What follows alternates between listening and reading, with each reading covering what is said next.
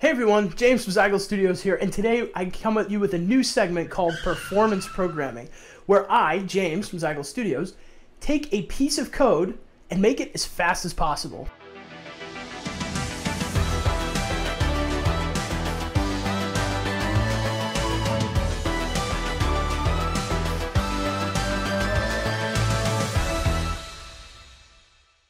Be sure to like this video and subscribe to my channel. It helps me a lot. I appreciate it. Thank you. And if you have a piece of code you want me to optimize, send it my way. I'd be happy to do it and feature it in the next video. Fake Reddit user 1 says, "Hey James from Zygal Studios. I'm reaching out to you today because I have a problem. I'm working on a project right now, and the team isolated a piece of code that is slowing down the entire system, and unfortunately, I wrote that code. Can you help me figure out why it's so slow?" Well, Mr. Fake Reddit user 1, absolutely I can. Let's take a look. Okay, so let's take a look at the code here, see if we can figure out what's going on. So it looks like the function name is meaningful, meaning it says copy sign. So we're copying some sign here. We've got two parameters for the scope of the function. There's float x and float y. So I wonder if we're copying the sign from one to another. Let's look. We look at the first conditional, basically checking to see if y is less than 0, meaning y is negative, and x is less than 0, meaning x is negative, we return x. So this line really doesn't tell us a whole lot, but let's continue on to the next one.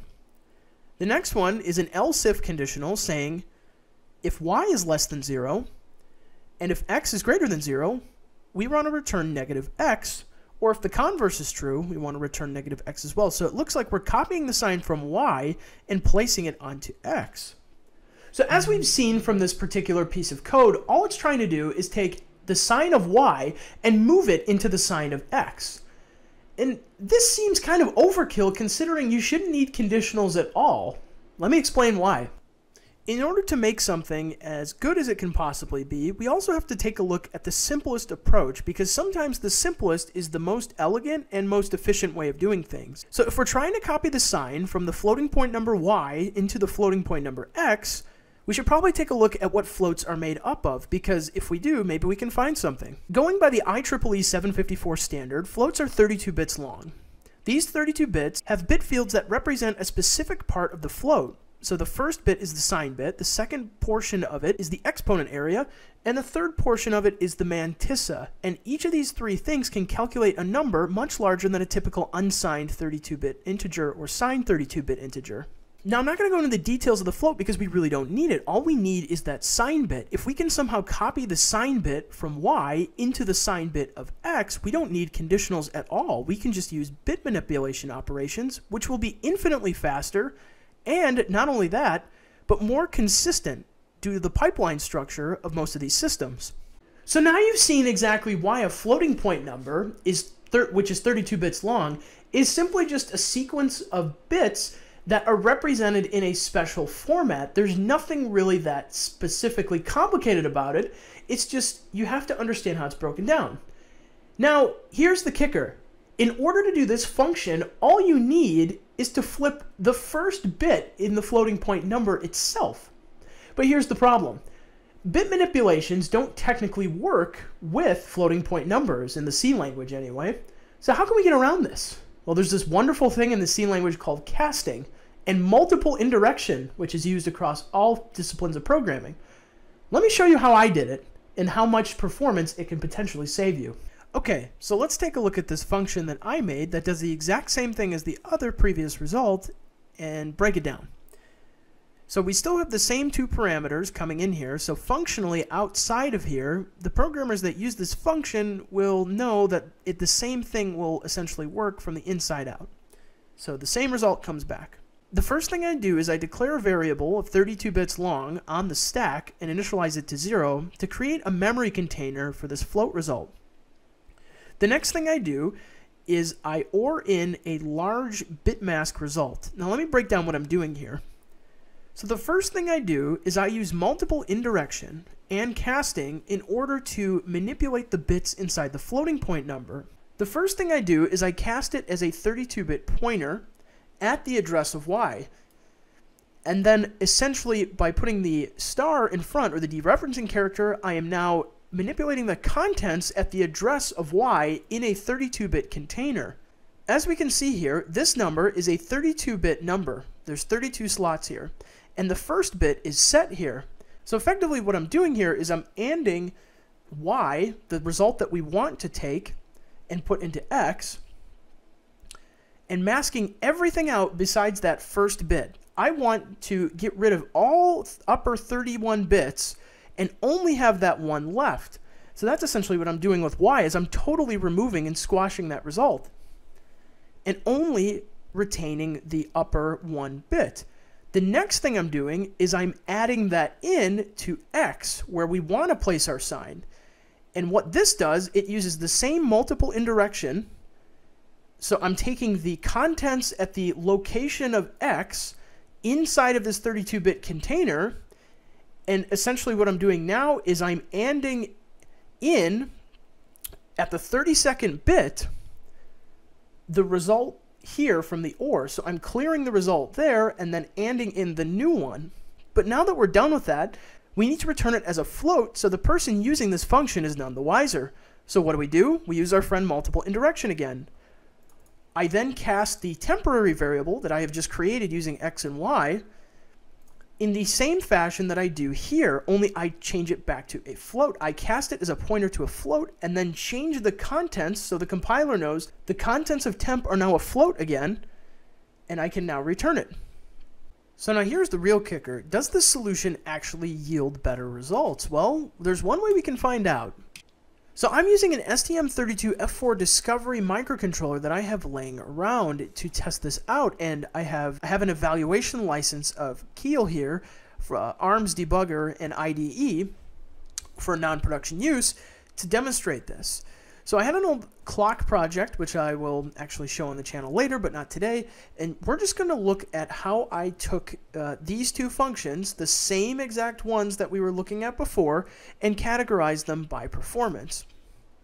Basically what I'm doing is I'm taking averages and trying to understand what takes longer and the frequency at which it takes longer or less longer. I'm setting up instructional and data synchronization barriers to ensure that no memory accesses or instructions are being sent in the pipeline when each of these operations are doing from beginning to end, because it could prevent some pipeline interlock requests from occurring due to instructions in the pipeline. So I will flush the pipeline as well as unnecessary accesses to memory.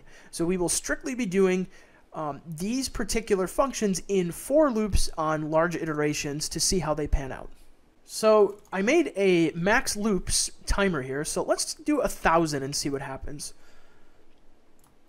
So if I run the debugger here, we can we've got a nice giant watch window here, and I basically have two different structs keeping track of the performance. So the conditional performance is going to be what the original one was, and the bitwise one is going to be the solution I just showed you. So let's run this thing and see what happens.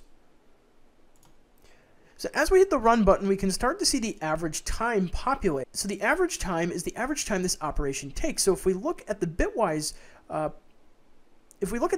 performance, it's consistently almost half of what the conditional one is. And this is on a smaller scale. So now let's try bumping it up. So if we make something ridiculous, like if we call it at scale, let's do, say, 10,000. We can now see the process time has really pretty much linearly increased, and we can essentially see the difference here.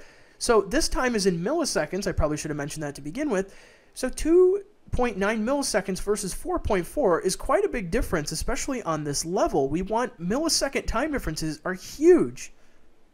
In a real-time system, you need these extra few milliseconds to process things accordingly. If you notice, I'm actually keeping track here about which one is longer. The fast, or F, is longer, is 0, and the original one is longer each time. So the larger or higher we go, the more you'll see this result, the more you'll see this weighing on the conditional taking much longer. But why is that? Well, luckily, we can take a look at the debugger here in the assembly code to see why this is the case. So if we go to copy sign, we can take a look at how many instructions are actually needed in order to get this done. So this is the original one, and if you notice, there's a lot of branching instructions, and branching instructions could potentially be detrimental if the jump addresses aren't computed the way they need to be, and it requires something like a translational look-aside buffer to correct the address jump table to go to the right address. This can result in what's called a pipeline stall, and the interlock request will happen until it is fulfilled. So that means that if the jump address is wrong, it needs to be rectified to go to the right spot. And once that's over, the stall is done. With these M4 processors or cores, they're typically not that big of a deal because the pipelines are smaller, but you'll still see a larger increase in performance from avoiding branches in any system. So let's take a look at my technique and see how it fares against this. Notice this is a heck of a lot smaller in terms of code. So really, if we're talking about this, the primary reason this is a lot faster is because this is 6 less instructions than the other method. You can see here there's also no branching involved either, so it's more predictable in terms of how it works in a pipeline system. We have a bit clear instruction, a vmove instruction, an OR instruction, and an AND instruction, and then a final vmove instruction to get it back into a floating point number, versus a bunch of branches in order to figure things out. So it's amazing how simple you can make things if you just break it down and solve the problem organically rather than trying to reinvent the wheel. If you only need one bit of information to solve this problem, why use more than that to even come up with the scope of it? It seems like a no-brainer, but this is more common than you might think. And especially with risk systems that have larger penalties in terms of pipeline stall, well, you can end up in some trouble, especially in high-performance or real-time systems. So not only did you find out how I approach this problem, but also the techniques I use to monitor performance on some of these pieces of code. I hope this was helpful for you, and I hope you enjoyed Performance Programming Episode 1. If you have a piece of code that you want me to optimize or look at, send it my way, because the next video you might be featured in. If you enjoyed this, drop a like or drop a comment if you'd like me to cover a particular topic or piece of code that you find online in the future. If you could, please subscribe because it helps me a lot, and I appreciate all the support. I hope to see you guys in the next video, and this is James from Zygal Studios, signing off.